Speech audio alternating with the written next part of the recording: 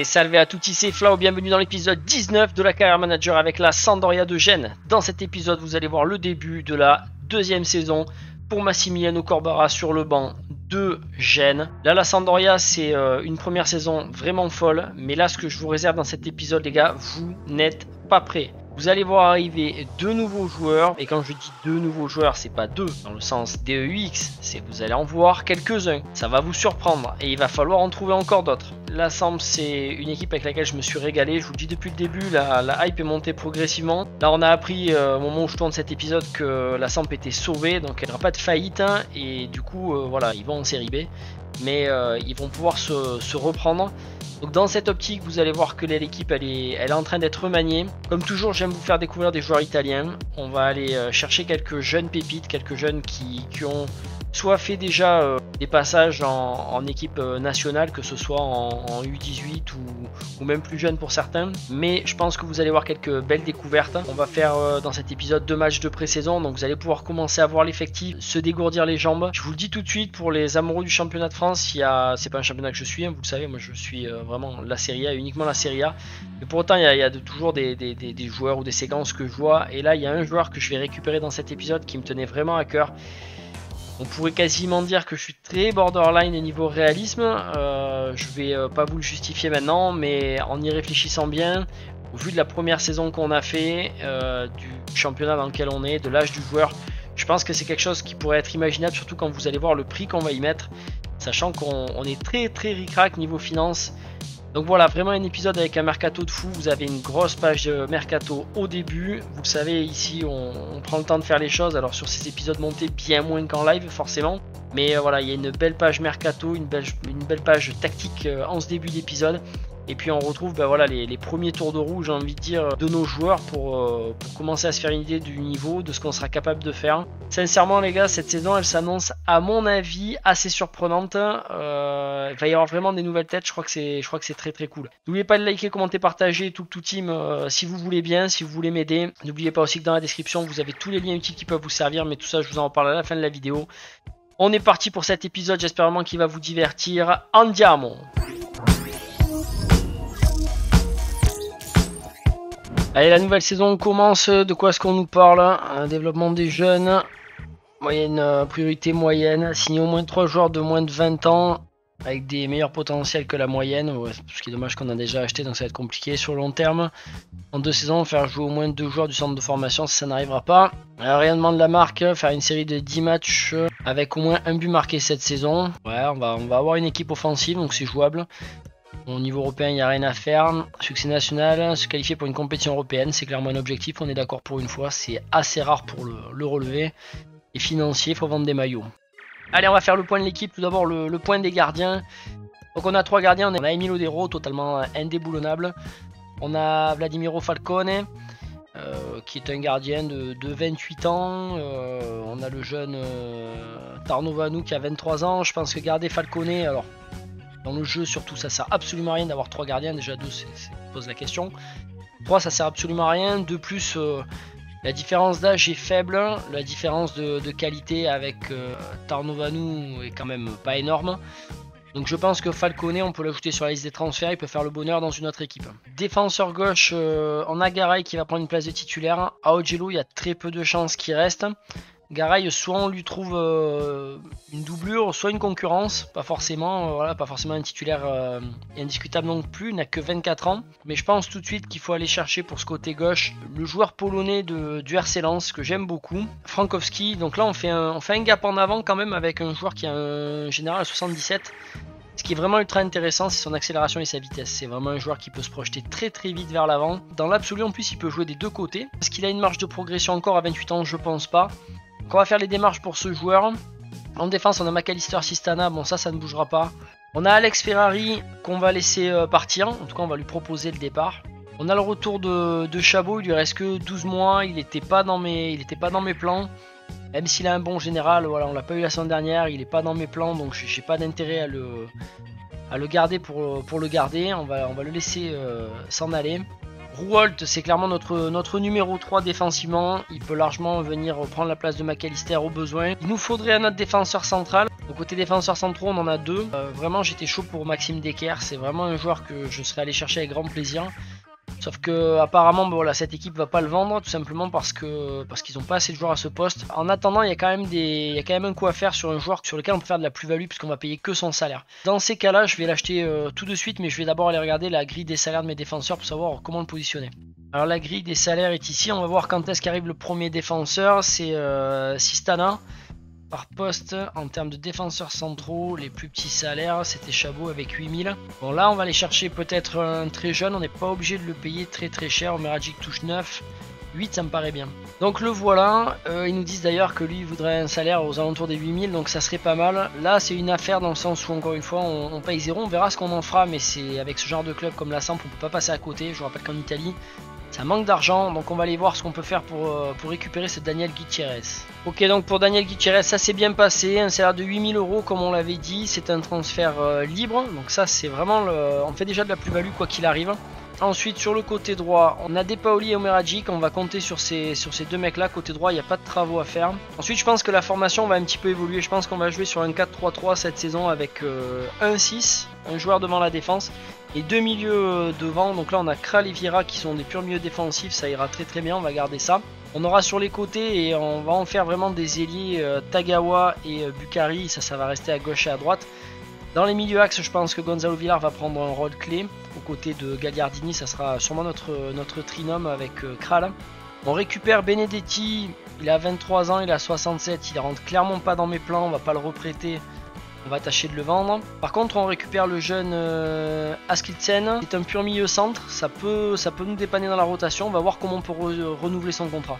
Ok, ça a été compliqué pour Christopher Askildsen là, de le faire rester. Ça a été long, ça a été laborieux.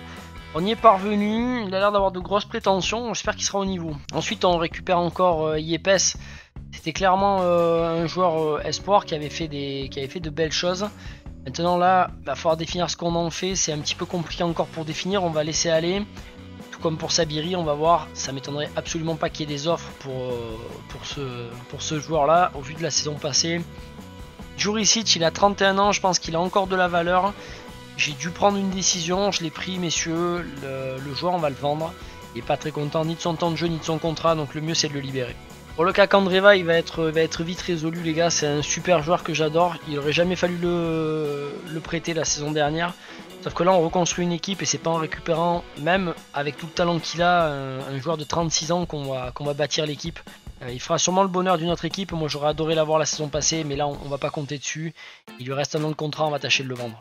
Bon, pour ce qui est de l'attaque, on a du beau monde, hein. Pour jouer vraiment en pointe, on a du beau monde. On jouera en règle générale avec un seul BU, donc on n'a pas besoin de 10. C'est possible qu'on joue aussi avec deux attaquants, donc je veux quand même qu'on ait un peu de profondeur. Mais là, il y a des âges déjà. Caputo, c'est réglé, hein, il part à l'Udinese, donc on ne le compte plus. Du coup, qui on a Gabbiadini, sur qui je vous ai dit que je vais compter. Ça sera un petit peu le référent pour les nouveaux attaquants qui vont arriver. En plus, il est modélisé, en plus, c'est un ancien international italien. De Luca va devenir notre numéro 1, de toute façon, on va lui laisser un maximum de temps de jeu. On a récupéré Lagumina et Torregrossa. Donc il faut trancher. À ce stade, je vais en garder 3. Donc De Luca, Gabbiadini et un seul des 3 autres. Je vais opter pour Torregrossa. Je compte continuer à poursuivre ma confiance en Tagawa et Bukhari. Mais par contre, je pense que là, Brum et Jean, il va falloir les laisser grandir un petit peu. Je sais même pas si je vais les prêter tout de suite. Je suis chaud pour garder Rodriguez en fait. Parce que je le sens plus mûr, même si le général est pas fameux, mais je le sens très mûr sur ses prises de balles et il avait fait de très belles montées. Par contre, on va se lancer, on va chercher 2 doublures. Je vais prendre un jeune qui aurait mérité d'avoir un petit peu plus sa place dans les jeunes en équipe d'Italie. C'est Giuseppe Cazzo. J'aime beaucoup parce qu'en fait, il a les 2 pieds. Donc ça, c'est un gros point fort. Donc il peut jouer BU, mais on va aller le chercher pour jouer côté gauche en doublure ou prendre la place de Tagawa. Enfin, on va les laisser se débrouiller. En tout cas, ce que je veux, c'est avoir des options. C'est un gabarit d'un joueur qui a de l'équilibre. Il faut qu'il s'améliore clairement en finition. Mais voilà, il peut dribbler, il peut tenir la balle. C'est un bon technicien. Je pense que ça va nous aider. Et bien voilà, l'affaire est faite pour Giuseppe Cazzo. On le paye même pas. On fait un échange contre un défenseur qu'on ne voulait plus. Donc voilà, l'échange a été fait. Julian Chabot est parti. Bon, bien voilà, c'est fait pour Frankowski. On va l'appeler Franco l'animal. 10 millions, il nous a coûté cher. Ça a été compliqué. On a souhaité vraiment lui donner le même salaire.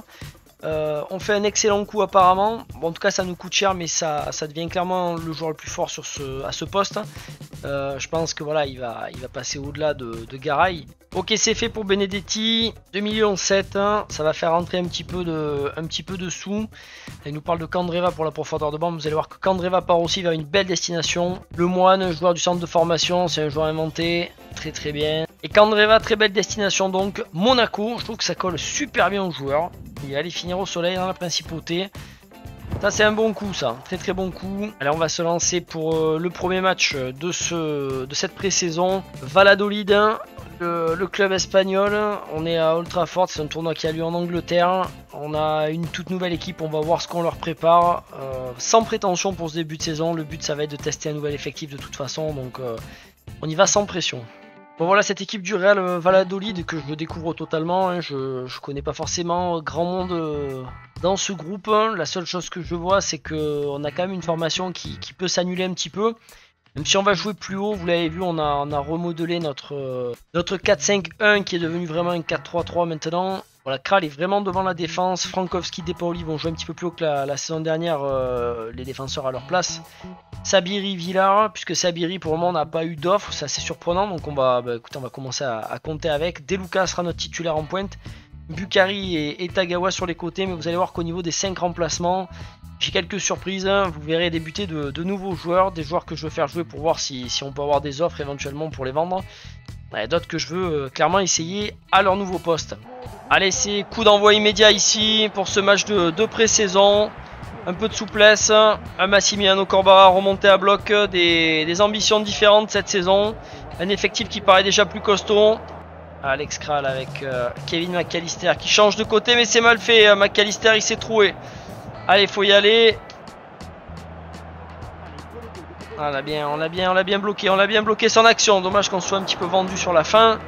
Emile Odero qui dégage tout de suite avec Tagawa. Tagawa avec Sabiri. Sabiri avec Frankowski. Sur ce côté gauche, ça pourrait aller très vite parce que Frankowski, Tagawa, ça va être assez fou. Oh, Tagawa, il a cherché en retrait, il a réussi à le trouver en embuscade. Et c'est Gonzalo Villar. Voilà une ouverture du score qui ne se fait pas attendre. 7 minutes de jeu. On n'a pas vraiment été mis en danger pour le moment. Il a failli faire une petite boulette derrière. Attention peut-être par-dessus pour Bukhari et le deuxième. Ok, je sais pas ce que ça vaut Valladolid en vrai. Mais là ils sont en train de prendre le bouillon. 2 buts coup sur coup. Et Bukhari n'a rien perdu pendant les vacances. Allez, c'est reparti 2-0. Ça enchaîne très bien. Valladolid, ça n'a pas l'air particulièrement costaud là. Et un Gonzalo Villar qui a l'air déterminé cette saison à être un joueur clé. Mais ouais, c'est un petit peu dommage pour Verde sur le côté droit. Il va falloir trouver une autre option. J'ai pas trop d'idées là tout de suite, mais on va proposer des joueurs. Je voulais un joueur italien, ce sera peut-être pas le cas. Allez, c'est bien parti pour Bukhari. Il a vu qu'il allait être marqué. Comme ça vient des Paoli. Pas assez dans la profondeur, mais attention, il y a le deuxième ballon de Frankowski. Frankowski au deuxième poteau. Bukhari, il est un petit peu petit pour ce genre de ballon. Alors il en a pris, hein. Il est capable, mais c'est un petit gabarit. Kral, très à l'aise, balle au pied. Avec Frankowski. Frankowski peut-être par-dessus tout de suite avec Tagawa. Ça va permuter sévère, je pense, ces deux-là. Là sur le côté gauche on a de la vitesse, hein. Il n'y a pas à dire, ça peut se projeter très vite de l'un ou de l'autre. Attention, McAllister obligé de revenir, il revient bien McAllister, il a fait un beau retour. Ah, ça va aller loin, mais là il y a du monde qui arrive sur lui là. Alex Kral, De Paoli encore. Ça rentre peut-être, ça rentrera pas. Et si ça rentre, tranquillement. Il a réussi à passer devant nos 16. Allez, un dernier but. Un troisième but dans cette première période, ça serait très bon. Mais non! C'est un truc de fou quand ça fait ça. Mais c'est un truc de fou. À quel moment j'ai envie de faire passe là-bas? Sistana avec Sabiri. Sabiri qui peut monter. Sabiri qui sert Deluca. Deluca qui laisse passer le ballon et qui a une frappe lourde. Il n'a rien perdu de sa frappe non plus. Le Manuelch. On n'a pas réussi à le mettre hors jeu et ça c'est Ballon. La sortie d'Odero. Il y en a encore du grand Odero cette saison. On est large, on est bien. Allez, il faut aller sur le porteur maintenant, messieurs. Oh là là, ils ont la chance. Des contres favorables et le but. À force de contres favorables. Ouais, ils ont le vent dans le dos parce que ils reviennent de loin, ils reviennent à un but. 2-1, écoutez, juste avant la mi-temps, au final, ils gardent la pression sur ce match. Je ne peux pas dire que je sois ravi parce que vraiment, c'est pas ce qu'ils nous ont montré là qui va nous impressionner. C'est bien Bukhari, t'as réussi à garder le ballon, mais c'était chaud. Attention peut-être à Deluca dans la foulée. Le poteau, 2 poteaux, 3 poteaux. Et un poteau, il est où mon poteau? Qu'est-ce que c'est ce poteau? Oh là là là là, que c'est dommage. Que c'est dommage. Allez, 2 remplacements pour cette seconde période. L'entrée, la première apparition de Gagliardini à la place de Sabiri. Et Rouault a remplacé le capitaine Sistana pour ce premier match. Rouault, on peut le faire jouer des deux côtés, même si je préfère le faire jouer à droite. Frankowski, la belle récupération, il se projette tout de suite. Frankowski a des options, il a choisi Deluca qui prend le temps de fixer, mais petit manque de précision. Ah ouais, ça tamponne là, il y a eu un petit peu de friction là, le tacle était beaucoup d'envie de notre côté, on va dire. Attention, le ballon, on le laisse partir, Thomasson, on peut pas laisser faire ça. Oh, il revient, il y a hors-jeu là, non? Monsieur l'arbitre, le carton jaune, il est mérité. Il est mérité, on va pas te défendre Gagliardini. Il vient d'arriver pour un carton jaune. Je sens que certains supporters interistes vont rigoler. Première apparition de Gagliardini, un carton jaune. On va le relancer c'est un grand mot. On va lui faire une fin de carrière quand même un peu plus au niveau des espoirs qu'on avait en lui à une époque. Là, il faut y aller là les gars. Parce que là ça pue l'égalisation sinon. Oh là là, Kevin McAllister il est serein. Là il voyage sereinement, Des Paoli. Ça c'est pas mal fait. Villar avec Bukhari avec Deluca avec Tagawa le relais. C'était bien tenté ce relais. Il a peut-être mérité de la mettre un petit peu moins longue, mais là si ça passait, je crois que quand même le but était fait. Voilà, j'ai des remplaçants à faire entrer, mais j'aurais aimé quand même qu'on ait un petit but de plus d'avance parce qu'on va tenter des choses un petit peu dangereuses. Attention, c'est bien donné pour Gonzalo Villar qui peut aller chercher en retrait pour Tagawa. Ça tire à côté. Et ça tire à côté les gars. Qu'est-ce qui se passe? On devrait pouvoir faire mieux. Le retour de Frankowski avec Rouault avec Gagliardini. Gagliardini un petit peu excentré. Il a du champ. Allez, profite-en mon petit. Va chercher Tagawa de belle manière. Tagawa qui peut rentrer. Il aime bien cette position. Tagawa, le petit ballon. Ça sortira en corner. 63e minute. Allez, on y va. Oh, que c'est bien fait, mais que c'est mal fait. Oh, que c'est mal fait, mais que ça sort dans les pieds. Juste comme il faut, Frankowski avec Gagliardini qui a voulu chercher Deluca en profondeur. Allez, on les a mis très haut, on les a mis mal. C'est difficile, là, on n'arrive pas à voir le joueur correctement. Le ballon peut-être. Allez, on va faire tous les remplacements et c'est les nouveaux qui rentrent. Caso qui rentre sur le côté gauche, on va voir ce qu'il vaut Giuseppe. On a Rodriguez qui rentre à droite, ça c'est l'habitude. Par contre, on a le jeune italien Bamba qui prend la place de Kral qui monte d'un cran, Villar qui sort. Et Omeragic qui rentre sur son côté droit. Kevin McAllister, il est là le jeune Bamba. Pas de hors-jeu sur lui. Kevin McAllister. Frankowski, ça c'est bien fait. En relais. Allez, avec Bamba peut-être. Bamba qui vient d'entrer. Bamba qui prend son premier ballon. Le jeune espoir italien qui marque. Et ça fait plaisir. Qui tu es toi? Qui es-tu Mino? Eh bien écoutez, Bamba est arrivé comme dirait l'autre. Et palabalala Bamba. Enfin je la fasse aussi celle-là, je m'en excuse. Alors là vous voyez le jaillissement de Bamba n'était pas prévu au programme. On va vérifier un petit peu les numéros des joueurs aussi. Je vois que je ne me suis pas occupé de ça dans cette pré-saison. Mais là il met un petit plat du pied, très bien tiré. Mais voilà, contre toute attente 3-1 avec un jeune homme qui fait son apparition, ce jeune espoir italien. Je vous en parlerai plus précisément. Alors, on ne trouve pas du tout, on a mis Bovic devant là mais ça marche pas du tout. Allez, Caso qui essaye de sauver ce ballon peut-être. Et Bovic qui a pu Dovbik pardon, qui a pu tenter sa frappe quand même. Allez, ça sera la dernière action. Bon, Gagliardini, on peut pas dire que son arrivée là lui aura fait forte impression. Par contre Bamba lui, il a des étoiles dans les yeux. Et vous savez que j'aime ces jeunes joueurs italiens. Bon, c'est de la pré-saison, mais l'analyse du match est quand même relativement intéressante puisqu'on a passé les 120 passes. J'aime bien être au-dessus de 130, on a fait 120, on n'a pas eu la possession. On a pu construire et ça me va bien. Et le départ de Falcone en direction de Middlesbrough. Là aussi une belle affaire, on aurait pu en tirer mieux. On a eu une deuxième offre derrière où on pouvait le faire partir à 3 millions. Allez, on va s'avancer pour ce match face à Fulham. Pour moi là il y a un réel cap à passer. Nino en pointe, Paligna, Elvedi est là, on le connaît bien. Le gardien Leno, bon, il y a Chalouba, etc. Il y a quand même des beaux noms. Ronaldo Vira que l'on met en 6, Gagliardini que l'on met titulaire. Bukhari Tagawa toujours, Gabbiadini qui prend la place en pointe avec le brassard de capitaine. Et c'est parti pour le coup d'envoi ici, toujours en Angleterre du côté d'Old Trafford. Pour ce tournoi de pré-saison, il faudra vraiment que j'aille jeter un coup d'œil du côté des maillots. Je vois qu'il a pris le numéro 7, hein. Je le visualise pas pour lui. Je croyais qu'il avait le 5 d'ailleurs. Attention à Nino qui a un peu trop poussé son ballon. C'était peut-être une feinte et ça c'est... Oh, il la met en retrait. Bon, alors là, ils se sont moqués de nous, là ils nous ont pris de haut là, hein, parce que là il aurait pu frapper, il préfère la mettre en retrait. Là on leur a un petit peu donné le bâton pour nous battre. Allez, 1-0 pour Fulham à la 7ème minute, c'est une entame de match comme on en connaît. On en a déjà fait, on va pas se laisser stresser par ça.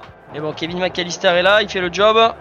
Ça c'est pas mal fait. Gonzalo Villar, comme dans le premier match, il se projette très bien. Gonzalo Villar qui a cherché petit filet, on aurait dit. Dans ces deux premiers matchs, oh, c'est tiré en cloche ça, et pourquoi pas, j'aime beaucoup. Oui, bon là par contre c'est un peu audacieux. Oh là là là là. Allez Odero, calme-moi cette affaire là. Petit ballon par dessus, ok Garay avec Rouault tout de suite, peut-être Rouault pour Tagawa. Tagawa la vitesse, on a gardé ses locomotives heureusement. Tagawa il a voulu mettre une pêche quand même, hein. Il a tapé... Il a mis la patate qu'il fallait. Allez, là, ils ont profité de leurs petits écueils. Avec un Gonzalo Villar qui a envie d'aller de l'avant. Il s'est vu sprinter, là, je pense. Ouais, Gonzalo Villar encore. Peut-être par-dessus. Pour Tagawa. Il avait fait un miracle. Ça revient. Gabbiadini. Attention, les noms. De pas t'emballer. Parce que ça va au grain quand même. Et un petit but de retard, ça se remonte. Vieira avec Gonzalo Villar. Gonzalo Villar avec Bukhari. Bukhari, la frappe lourde de Bukhari. Il est non la main ferme. Pas fait pour me rassurer sur le long terme. Oh, ils ont de la chance. Il n'y a pas à dire.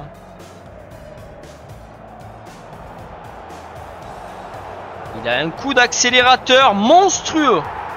Ah, il nous a mis dans le vent toute la défense. Sur son coup de rein, 2-0. Et c'est reparti, là le score s'aggrave quand même. Et surtout la supériorité offensive hein, qu'ils ont quand même sur notre milieu de terrain, notre défense. C'est quand même assez criant là. Allez, là Massimiliano Corbara, il essaie de organiser un petit peu. Sabiri prend les consignes. Je pense que l'entrée de Sabiri va faire du bien. Parce qu'il va rentrer. Croyez-moi que la deuxième période, il va la jouer. S'il fait quelque chose l'arbitre, il n'a rien dit, on a de la chance, parce qu'en principe sur des trucs comme ça, il nous fait une blague. Que c'est dur de sortir ce ballon, ils nous mettent le feu, ils sont devant nos 16,50 m, encore une frappe. 44 minutes de souffrance, on a eu deux véritables occasions, mais par ça, rien de très dangereux. Et Fulham est en train de... Oh là là là là. Ah là le troisième il fait très mal et Nino il a mis un coup de tête, je sais pas comment il a tapé le ballon, j'ai pas tellement vu. J'étais sûr qu'Odero avait la balle. Bon, on n'est pas loin de l'obstruction, en tout cas on est pas loin de la mi-temps non plus. Et là 3 buts à remonter, la deuxième période il va falloir montrer autre chose. Allez, l'entrée de Sabiri, Kral et Depaoli pour redonner un petit peu de fougue à cette équipe là de la Samp qui s'est fait littéralement éteindre par une équipe de Fulham, voilà, ben, à l'image de cette montée de Paligna, totalement conquérante, totalement volontaire. Et même quand on essaye, rien n'y fait. Il va falloir se réveiller, il va falloir monter autre chose. Allez, on repart avec Kevin McAllister qui va chercher Depaoli. Depaoli sur le côté, c'est pas mal fait. Villar qui donne à Bukhari. Bukhari, c'est bien servi. Et ça part de là. Il y a Biadini. Allez, on revient doucement, mais c'est là qu'il faut marquer. Pour garder l'espoir, il faut marquer rapidement. Un autre but. Et se remettre sur les rails. On a la capacité, on l'a vu sur cette action. On est dans la difficulté, mais on a des capacités quand même. Le retour de Depaoli qui pourrait nous faire du bien quand même. On l'attendait. On l'attendait des Paoli. Allez, avec Villard. On se projette. Là, on est vraiment dans la projection rapide. Et ça vaut le coup. Et ça vaut le coup parce que Sabiri, il a bien poussé son ballon. Il repousse l'assaut. Oh, le ciseau. Il y avait moyen, Sabiri, de faire mieux. Mon bon Sabibi. Mon Sabibiou. Il y avait moyen de faire mieux. Alors là, mon bon Gabia, si tu sais y faire, on est preneur. Et maintenant, tu nous montres comment tu fais. Vas-y, mon poulain. Vas-y, ma pouliche. Ouh, ça passe juste au-dessus. Hop là, alors là, c'est cadeau là. Là, c'est... Ça va qu'ils sont mauvais aussi sur certaines phases de jeu. Parce que là, on leur a vraiment donné tout ce qu'il fallait. Mais là, on leur resserre un Sabiri. Il s'est loupé une fois. Est-ce qu'il va se louper deux fois? Il tente la frappe. Et maintenant, c'est le gardien qui l'éteint. Oh, c'est pas Leno Ventura. Fallait la faire, allez. C'est parti, Sabiri. Avec Alex Kral. Oh là là là là là. Que c'est pas beau, les gars.